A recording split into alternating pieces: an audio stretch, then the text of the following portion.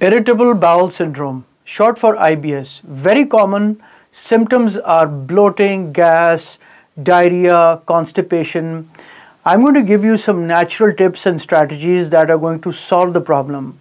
But before we do that, please subscribe to my channel and press the bell icon. Okay, let's talk about IBS. Now, there are certain things that you will need to temporarily avoid in terms of your diet. जब आप कुछ ऐसे खाने खा रहे होते हैं तो either your body is intolerant or it has an allergy to certain foods और जिसके रिएक्शन में IBS के सिम्टम सामने आते हैं, ठीक है जी।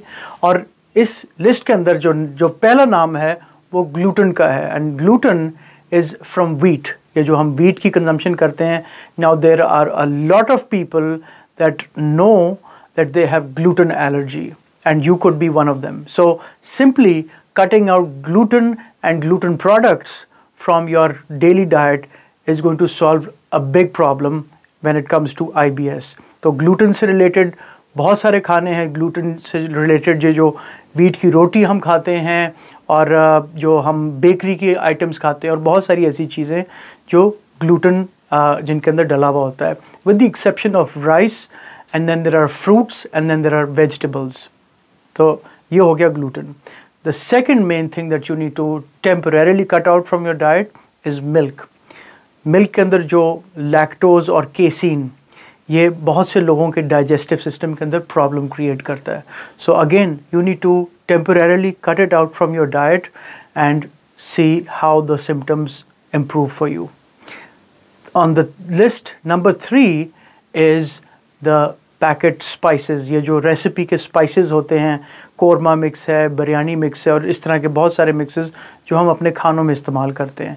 Now they may have substances that are not settling with your digestive system, so you need to cut them out of your diet and you could replace them with seasonings। जो आम seasoning होती है जिसमें आप अदरक और लहसुन और बाकी चीज़ें आप डालते हैं वो ज़रूर डालें, लेकिन पैकेट मसाले को और ये मिक्सेस को अवॉइड कीजिए।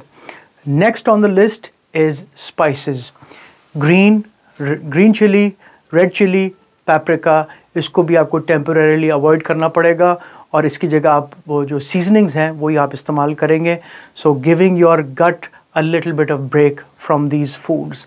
And then finally, you need to also work on your stomach acid. कि जब stomach के अंदर जो acid है जब वो कम होता है तो हमें एसिड रिफ्लक्स होता है जिसको हम गर्ड भी कहते हैं या तेज़ाबियत भी कहते हैं। तो इसको ठीक करने का क्या तरीका है कि हम जब अपने डाइट के अंदर एप्पल साइडर विनेगर और नींबू पानी का इस्तेमाल करेंगे तो हमारा स्टमक एसिड बढ़ेगा।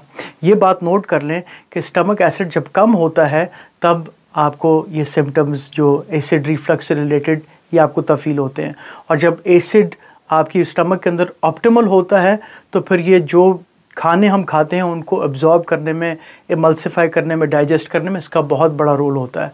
सो improve your stomach acid as well. सो ये जो आपको टिप्स और टेक्निक्स बताई गई हैं इनको हम एलिमिनेशंस भी कहते हैं कि आप अपने खाने में से कुछ देर के लिए इन खानों को एक्सक्लूड करके and then you will see what impact it has on your IBS।